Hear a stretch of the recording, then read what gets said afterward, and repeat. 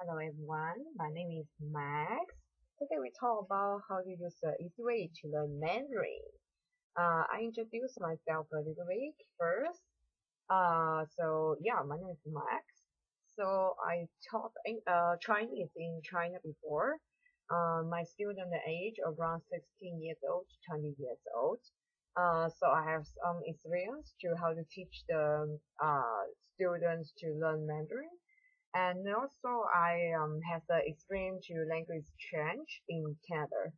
So I will use the Canadian way to speak English because I know every country the English will have some sentences different, different habits, right? So most of them will speak Mandarin and speak Canadian English. Yeah, style English. Then and I hope everyone can find it's easy to learn Mandarin and easy to have the conversation with the Chinese people in China when you want to travel in China, or maybe talk with the Chinese people in other countries, or maybe you will how to say that just use for your working or for studying for many places. So let's go and we will talk later more about my background. Our purpose is we learn Mandarin and introduce Chinese history and the culture. And I will try to every time to have this short story or this small activities because we can have fun for every class, right? Hopefully this video will helpful for everyone. So yeah, of course, we need to learn how to greet it. So that is the greeting in Chinese called 打招呼. So usually, in Chinese, 打招呼 is very common way. Just I know many people know this is called 你好. Everyone can say at least 你好 and say goodbye 再见. Yeah, that's so common. Everyone knows that almost. Except you're really not interested in Chinese, of course. But I think most of the people can at least say this, right? Just like we can say hello like that. Even the people cannot speak English, but they can say hello. And I hope everyone before learn my video first, so you can know a little bit pinyin. Pinyin just how to see that, and you will know how to read that. So because Chinese character is not like English. English maybe sometimes you can guess, oh, what kind of the meaning about this word because the spelling will be a bit similar, right? Some meaning of that spelling in English. But Chinese, no way, because once you don't know these characters and you don't know the pinyin very well, that is really hard because you they know you, but you don't know them, the characters. So it's hard to guess the meaning. But of course, once you learn about what kind of the characters and that, then the higher level, then you will sometimes you also can guess what kind of meaning of this word. Yeah, but this we can talk later. And yeah, so here you can see that like the 打招呼. This one is no the accent because that is the habit in China. So usually just call 打招呼 and the last this word is no meaning, but it's not every time no meaning, okay? No, sorry, it's not, my fault. It's not no meaning, it's not no accent, right? So you need to dependent on what situation, no accent. Okay, we can talk about this later too. So that's 你好, 你好, see the pinyin here. Yeah, so you can remember that. I think no problem for everyone. But sometimes if you can see a whole group, you cannot just one by one to say hello, right? Then you can say 大家好, 大家好, 或者是 or 各位好. Always call 大家. 大家 just mean the whole group. The 大 is mean big. 家 usually it's called family, but here maybe just say the whole group of the people. So it's like, oh, 大家好, and also say hello everyone. Just this more similar the meaning of the English called 各位好, because 个 is one the individual, so it's everyone, right? It's the one person, individual, and way just counting, right? The 1, 2, 3, 4, the amount of the people. So it's like 各位好, just say everyone good. So hello everyone. So you can use 大家好 or 各位好, both is okay. And sometimes here just say older generation people, just the people you really want to expect them. For example, like, oh, the teacher, your teacher like older than you many years, something like that. Then you can say 您好, 您好. Just the nose, you need to use some nose sounds. So you say 您好. It's different than the 你好. 你好 just ANI, 你好. 但是您好 just you can see the nose, the pronunciation is different a little bit. So the people like teacher, for example, like someone's father and mother, then you saw them, you want to use expect them, and use a very polite way, and you can say 您好. Yeah, it's both is okay, but of course, usually if only your friends, you don't need to say 您好. That's too formal, right? So yeah, and that is like, oh, you just general rule to say to the people, but this one is with the people you know them very well. So at least you, for example, like your neighbors or maybe your friends. So you can leave it that how to say that formal, right? Because you already know them pretty well. Then people say, oh, why you say hello? That to me is really formal, right? It's not like we are not a close relationship. So in China, just say 你来啦. Just say, oh yeah, you're here. So just really common and really casual. Yeah, really casual. Say, oh 你来啦. And sometimes I don't like to use this anymore. But in China, it's okay. Just you call just if you see someone, say 你吃饱了没? But right now, if you see someone, just ask the people, say, oh, did you full? Are you full? Are you feel full? Something like that. I feel very weird. So I will only say, oh, 你来了. Oh, you are here.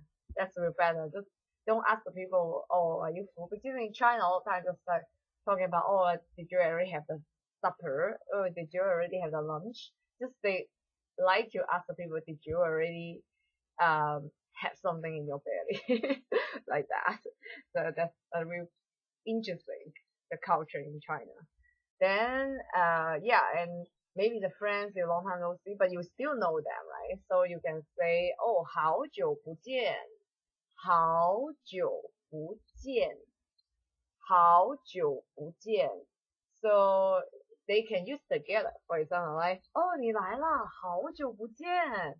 Just you can change your accents once you feeling, of course you can say 你来了, 好久不见. That's just really peaceful. But usually you will not say like this with your friends, right? So you're very happy to say, oh, 你来了, 好久不见. Just a little bit happy about that feeling, right? And of course, this will be the next one, good morning. 早上好. 早上好. This is for like in a company working. So see your coworker, you can say, oh, 早上好. 你怎么样啊? How is it going? Something like that. Blah blah blah. Then, but usually 早上好 is the opening, right? Opening. Then if after your lunchtime you return to the company, you can say, oh, 下午好. 下午好. 下午好. yeah, that's just after lunch break, then you return to company. Usually you can say that. Of course, you can say to many different kind of people, but I just, for example, like in the company, you use this with really often, right? And and like to social, just look like you're a social person, right?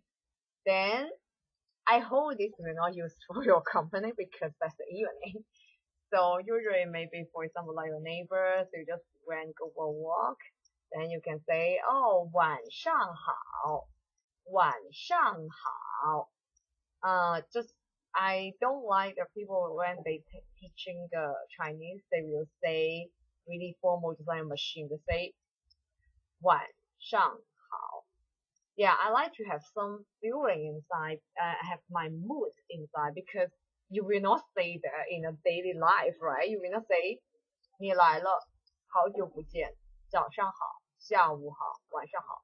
You will have your mood inside. So usually you should say like 啊，你来啦，好久不见，早上好，下午好，哎，晚上好. Just you will have that mood, your emotional the feeling in the sentence. So you should not say that really peaceful like that.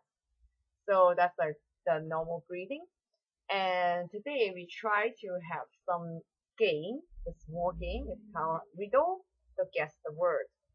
So I will try to read the Chinese first, then later I will give the English title.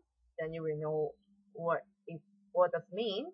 So this is called 有面没有口，有脚没有手，虽有四只脚，自己不会走. Okay, so the first meaning is the first line. The meaning is called they have the face but no mouth. They have the face and no mouth. 有面 just have 面 face. 没有 don't have mouth. But of course here because it's something, we need to get something, so we call it. It has face, but it doesn't have mouth. The second line, we say it has feet, but it doesn't have hand. 有脚没有手，有脚 just feet. 没有 you know that. And hand 手 hand 这应该是指 hand， 因为在 because in English all the time we say hands together one pair, right? But in Chinese it's hard to tell they have one or they have two. You only need to guess the meaning from the whole sentence like that. And the number 3 link is called 虽有四只脚 even it has 4 feet. 4 or feet. 自己不会走 but it cannot walk by itself. The meaning is around like that because I cannot translate it well if once I see in the words. So yeah, so something that has face but no mouth, something have the feet but no hands, and they have it have 4 hands, 4 feet, sorry, 4 feet, but it cannot walk. So what kind of thing? So we can see from English title, it has a face but no mouth, it has feet but no hands. It has 4 feet, it can't walk by itself. So here have the teeth for the feet. This is a type of the household object. Can you guess what this is? I think every house they need this. Even right now, if you just watching the your laptop, your computer, or you have a dining room, you will have this. So this is the table, 桌子.桌子. Yes, here is another example. Usually the people when the foreign speakers speak Chinese, they will say 桌子, but in fact 桌子 just the 子 will be a little bit quiet. So that's a habit in Mandarin. So they will say 桌子. Yeah. So yeah, the answer 回答就是 table. Yeah. So that's today. That's all. And I hope everyone can find this really helpful. And if you like my video, please uh, just like and subscribe my channel. And if you like that, I will be make more Mandarin study class here. And thanks for watching my video. Okay, bye bye.